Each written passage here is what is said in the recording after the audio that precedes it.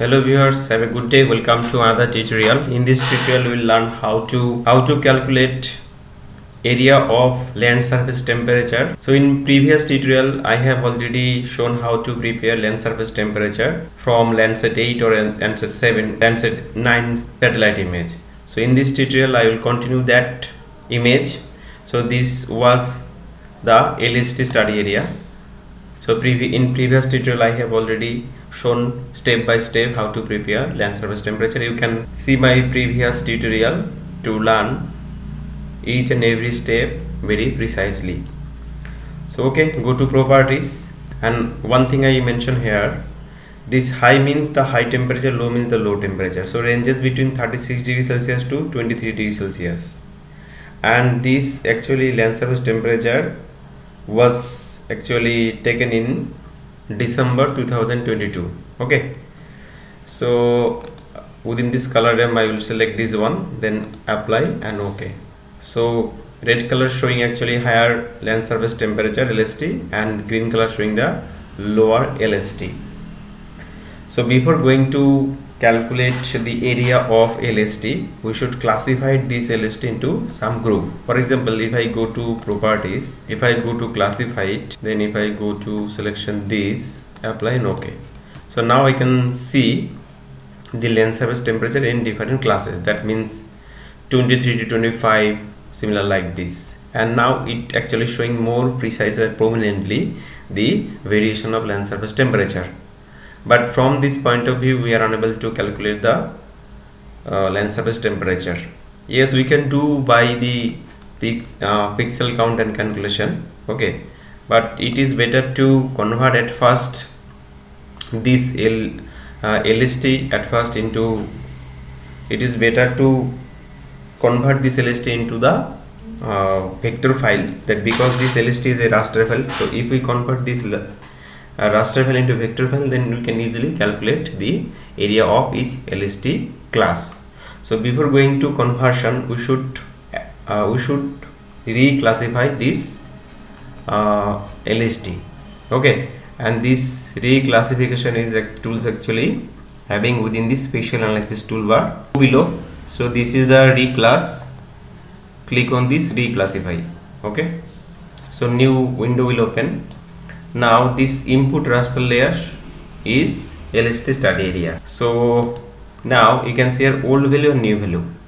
So at first you should click here classify, okay, then you just click, you can select different classical classification method, standard deviation method, different manual, natural break, etc. I will go with the natural break, but number of class should be 5.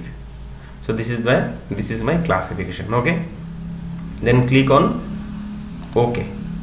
Now you can see here the old value is this one and new value this. So these are my new classification, okay. Then go to output and save here reclass LST, okay, .tif, reclass LST.tif, and save, then OK. Then go to environment, go to processing extent, you can select this one, as well as the raster analysis mask layer is this one. Then click on OK, and everything is OK. Click on OK. Then go to properties. Now we can see this is the color. So I want to select again this color, okay. Then click on apply and OK. So now this is a reclass land surface temperature, okay.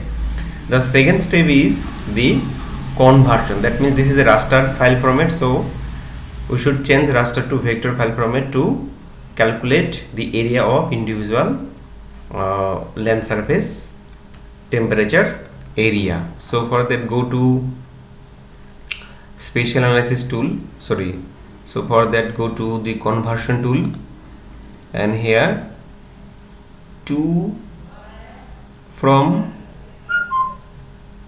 raster. So here you can see raster to polygon. So double click here, select input layer is reclass LST, so value should be, you can say go with value, and then go to output area, right here LST vector. Okay, save, click on OK. Now we can go again here, go to properties, go to symbology, categorize, go to grid code, add all value. Now we can also change the color like this, apply and OK. So what can we do? Again go to here, go to properties, you can also double click here, no color, OK, apply and OK. Now it is look like more attractive. Second thing, that now I will calculate the area of LST in individual classes. Individual classes mean individual temperature group. Now click here, go to open attribute table, extend this table, click here. Second thing is that if I go to open attribute table, we can see grid code as well as the ID. So at first we should do the dissolve, after that we can do the area measurement. Okay, so for that go to geoprocessing, then dissolve, select the LST vector, click grid code, and output is LST, we can write dissolve. Okay, save, then OK. We actually convert. Okay, now you can go here, go to properties, go to categorize, add all value, then double click here, no color, OK, apply all, apply and OK. So what we can do, I can uncheck the previous all thing. Okay, now we can go again here, go to open attribute table. Now click here, add table, that is area, type is double, then OK. Click here, go to calculate geometry, yes, select the square kilometer or square meter. Okay, so I want, or hectare, so I want to go with square kilometer at first. Okay, yes. So now we can see here the total area of LST. That means if I click on this 4, so you can see the red portion, that means higher temperature, that is total 6.21 square kilometer is have the higher LST. Similarly, if I click on this 0, that means grid code 1, this grid code 1, that means lowest temperature actually experiencing about 18.63 square kilometer area.